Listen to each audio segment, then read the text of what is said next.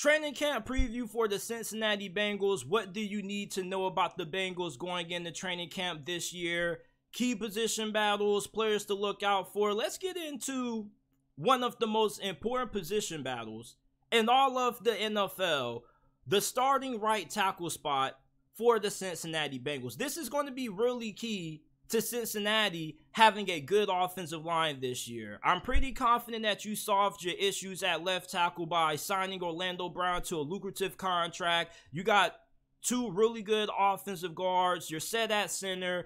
Your only biggest bugaboo going into this season is who the hell is going to be starting at right tackle. Now, you have several options at right tackle. You got Jonah Williams, who is expected to be the favorite to win that starting job. He's moving over from left tackle to right tackle, and he was not good last year. He gave up 12 to 13 sacks at left tackle. And you got to remember that Jonah Williams was a guy who was a former first-round pick by Cincinnati in the 2019 NFL Draft. So at this point, if he doesn't end up being able to have a serviceable season at right tackle, you pretty much could label this guy a bust. And this is also a big year for him because he's trying to get another contract. And he asked for a trade right after the Cincinnati Bengals signed Orlando Brown, but I guess the Bengals couldn't find any trade partners for Jonah Williams, so he still remains with the Bengals going into camp.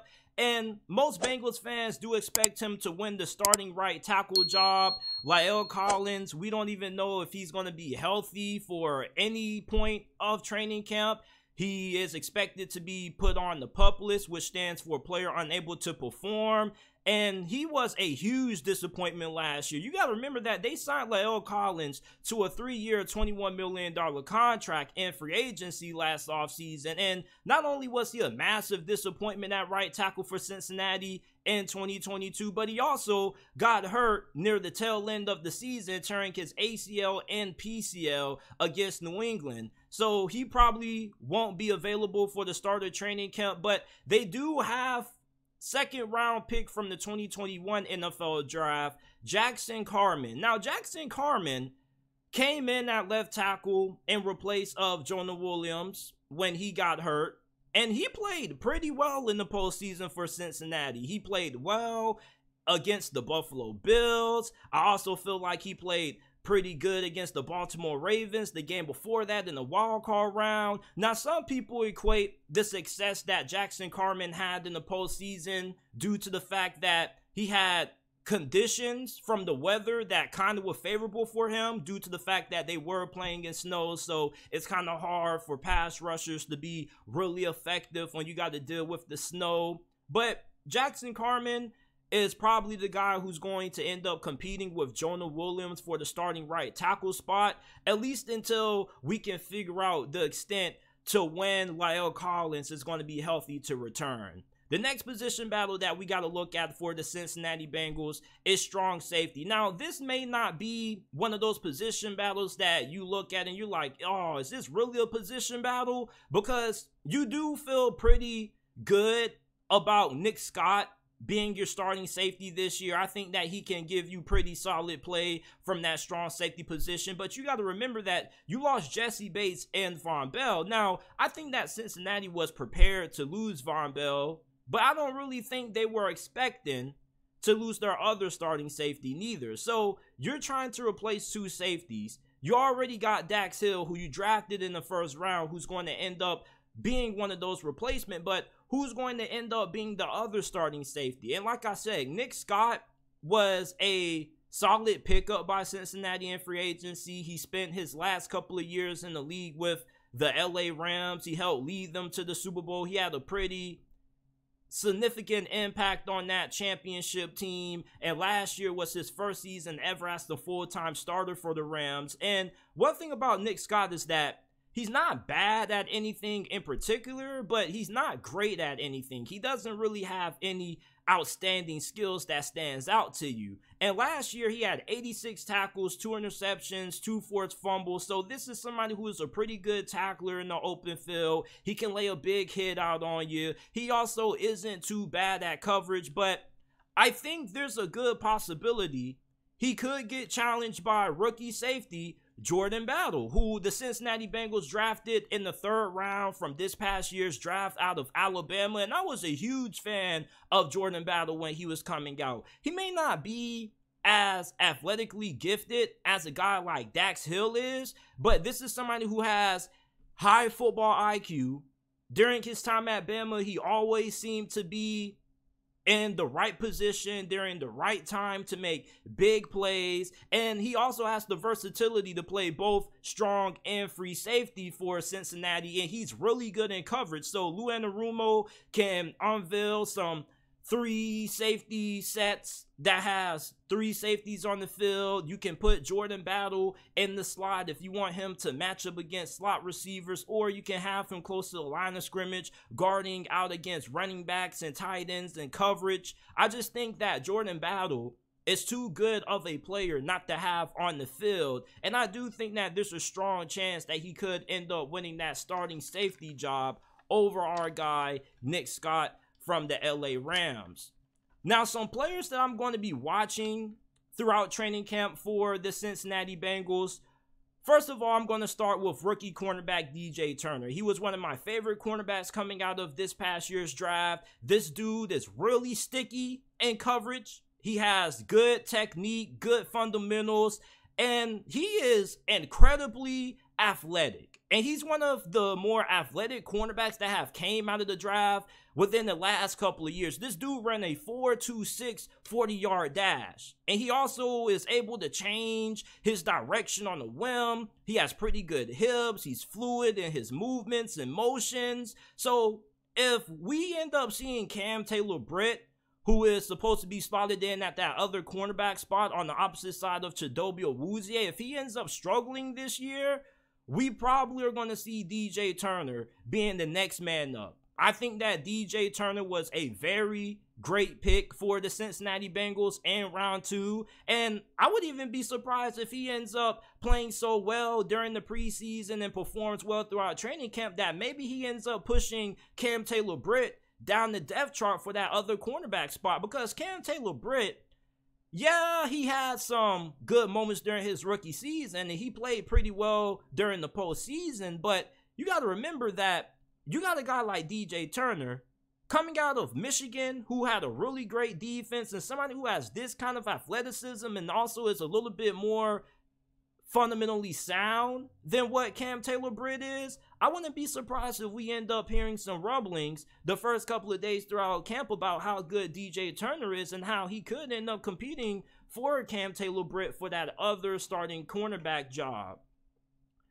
Now, obviously, we're going to keep our eyes on Cam Taylor-Britt because he was a rookie who was asked to step up in a major way last season for Cincinnati when Chidobe Awuzie got injured, and I think that he did a pretty good job. He was a top 10 rookie cornerback based on the metrics and statistics for rookie cornerbacks last season, but I still feel like there's more to be desired with him. We still have to wait and see. So I want to see how he's going to match up against these wide receivers in training camp. Because me being a Steelers fan, I remember a couple of years ago when Artie Burns kept going up against Antonio Brown in training camp, and everybody was hyping up Artie Burns for having the wherewithal to go against Antonio Brown and challenge himself. But every time I was watching clips of their 1v1s, Artie Burns was getting burned.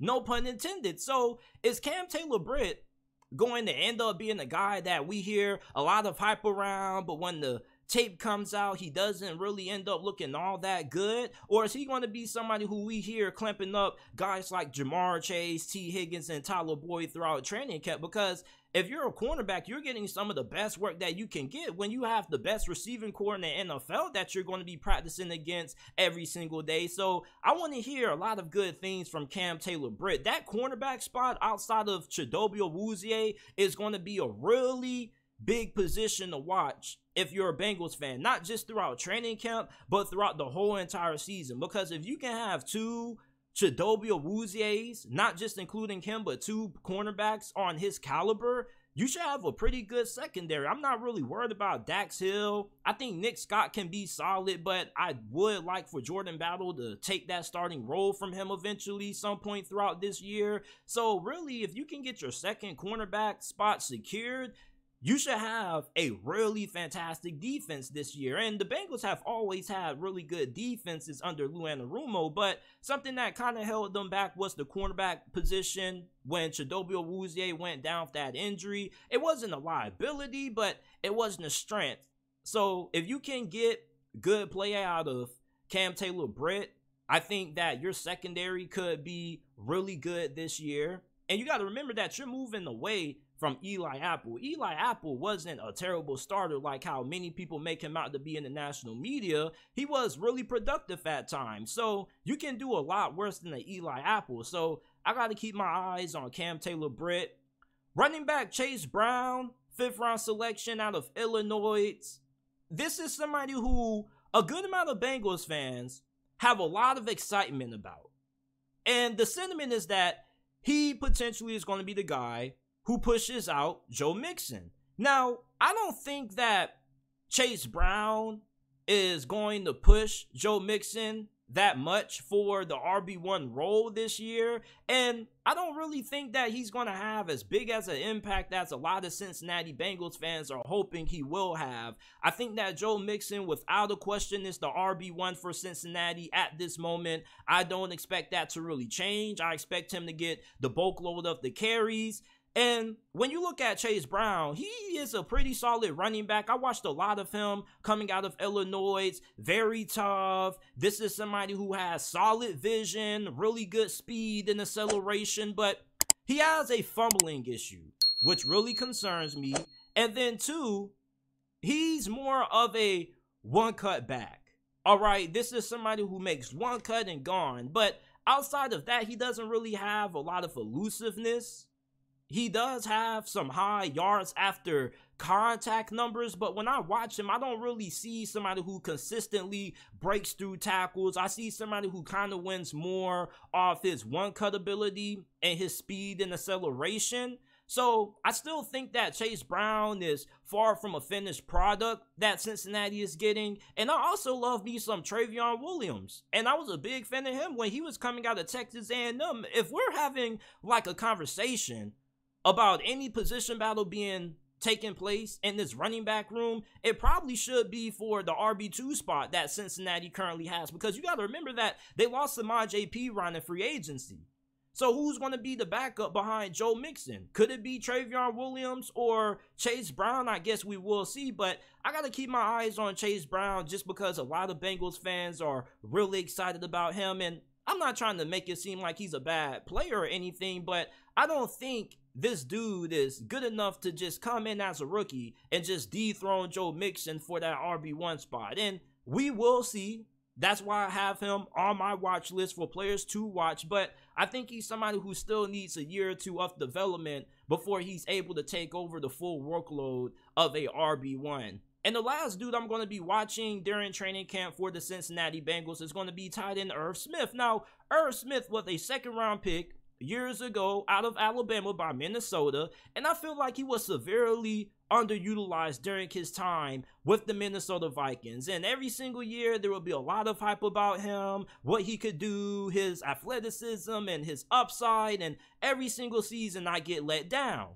Now, him going to Cincinnati, I feel like could rejuvenate or kind of jumpstart his career. Now, he only signed the 1-year deal this offseason with Cincinnati.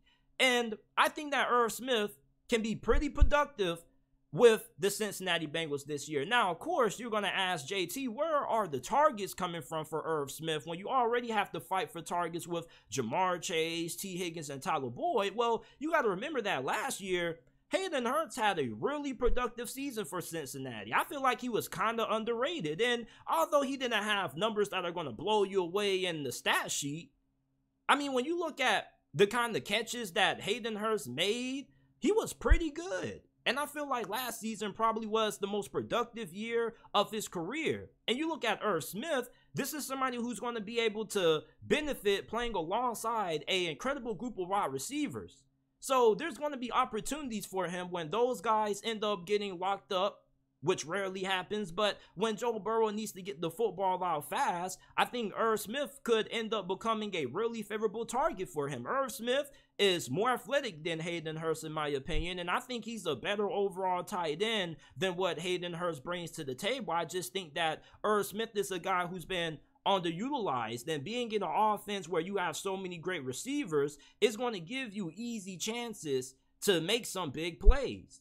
So don't be surprised if you see Irv Smith end up having some really good moments for Cincinnati this year. I definitely want to see what he's going to do in training camp with Cincinnati, playing with an elite quarterback in Joe Burrow. I think Irv Smith could end up being a sneaky good pickup for the Cincinnati Bengals. So this is my Cincinnati Bengals training camp preview. Let me know if there are some things that I missed that you're going to be looking out for, some players to watch, maybe a position battle that I didn't touch on.